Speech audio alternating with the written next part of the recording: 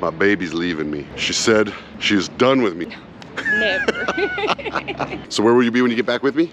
Reno. I'm counting the days. If you don't know, I am riding around the country on what I'm calling the Great American Convoy, and I'm riding on this 2023 Road Glide Special Anniversary Edition. It's even numbered paint. 1574 out of 1600. And when I'm done with the convoy, one person who showed up at one of the Harley Davidson dealerships, you don't have to be on a bike, you don't have to ride with us, you don't have to donate, just show up at the dealership and say you support our country, and one person who shows up there will win my bike. Bikes are invited to join me at my hotel stops and ride out to the next stop, or join the convoy at any one of the 120 Harley Davidson dealership stops. It's 120 because it's Harley Davidson's 120th anniversary, so happy birthday, Harley Davidson. This is the couple right here I want to introduce you to that is from the furthest away, I believe, today. Where are you guys from? Near Toronto, Ontario, Canada. All the way from Canada? Yeah. Yes. And you guys rode in? Yes. Rode in. And how was the ride in? We left in the snow and the sleet. Took about 6 hours to get out of it. How far are you coming? We're going for a month. A month? We're gonna hang with you for a while, bro. A month on the Great American Convoy, man. It's been a pleasure having y'all so far. And we got this little fella. Are you a convoy dog? We got a lot of great riders. We'll meet some of them on the road, but let's put down some miles and get to our next destination.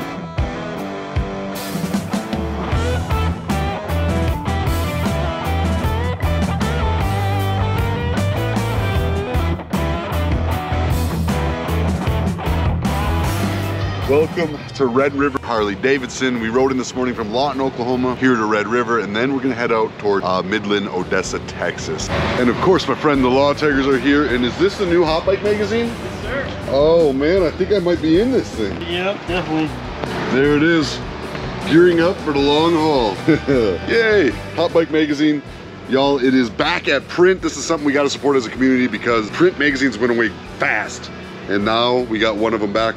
One of my all-time favorites. How many miles in today? 274. Yesterday evening, I was waiting for you. Yeah, baby. That's badass. Hello, I'm Adam Sandoval. I'm the College and Career Advisor at Kirby Middle School. We have our art class that came and made a banner. So they made this awesome banner. Look at this Wounded Warrior Project. Anything else? The Great American logo. And they even drew me out on there. And they signed it too, huh? That's too cool, man. Thank you so much. They did all the hard work on that. And you share my last name. Yes, we do. That's awesome, man. It's a good last name, brother. Yes, it is. I often say one of the best things about riding motorcycles are the people, and then reconnecting with those people after long trips. And I got my boy Chase with me today. What's happening, man? Good, not much. How you doing? And your dad, Mike, how you doing? I'm happy to be here with two hands. Yeah, they both rode with me down through the Baja of Mexico, except the day before we left, you broke your hands. Yes, both of them. But you ended up with a great seat. I had a front row seat and a tour guide. Hey, this is Bobby with Red River Harley, and with your help, we were able to raise $1,082 today for Wounded Warrior Project. Yes! On a Wednesday! A road Captain Deco, and the convoy begins.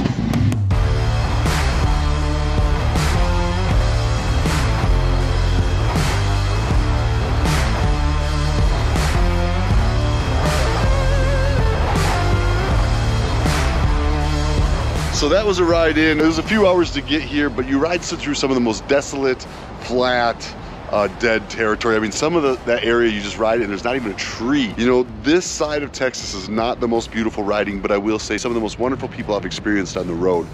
In fact, if you read my book, I think I wrote about the Midland, Odessa area because I was trying to fundraise, and back then, nobody would show up. I'd be by myself often. And, you know, I might ride for days and only raise, you know, very little money, nothing like it is today. And I remember coming through this area, it was fairly early in my campaign, I didn't have a lot of support, and this hog chapter took me out to a dinner, and they raised, I wanna say, I'm going off memory, I could be wrong, I wanna say like $500. And it was like the biggest check I had gotten and the most money I'd ever raised on my riding around the country. And I remember literally crying tears because so many people had just turned their back to me and not believed in me and told me I couldn't do it, or told me I wasn't doing it good enough. But I kept riding every day. I stayed stubborn, I chased my dreams. And in the end, it was this very area we're at today that showed me probably the most support and the most love early in my campaign. And to this day, I can remember the emotion I felt over myself that day. Life has changed a lot for me, and a lot of it started right here in West Texas.